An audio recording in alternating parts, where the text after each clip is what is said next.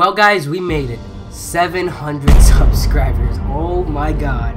Guys, I can't thank you enough for all the support even though I haven't been uploading. And the reason for that is the What If I Survived Devastator video. Now, I know all of you guys been wanting to see that video, and it's actually not even done in the scripting stage. And here's why. At the moment, the script is 9 pages long because it's a What If I Survived for 12 different characters. Well, it mainly focuses on a few than others, but each of them have their very special moment in the script, and that's why it's taking a long time. Another reason why it is taking a long time is the first 2 days I went to a friend's house and I spent the night, so that's why I could not work on the video quicker. But I gotta say, in these 4 days of not uploading, we hit 700 subscribers, and I have to give you guys another big fat thank you. I can't believe it this quick. Not that many channels hit 7 subscribers so quick. I've seen some channels that have been up for like months, years, and only have like 500, and I gotta give you guys just a big fat thank you. I'm like overwhelmed right now that we just hit 700. Well guys, I'm just gonna say that What If I Survived Devastator is gonna be a What If I Survived that you guys never seen before. It's really good, as a great story, and I can't wait to release it once it's done in the scripting stage. The hardest part in that will be that I have to, you know,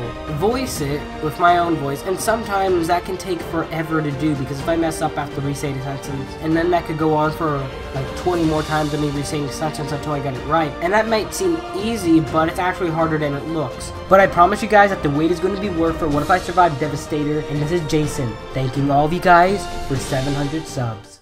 Well, your car was in the grill of the evil Megatron Transformers, more than meets the eye. Transformers, robots in disguise.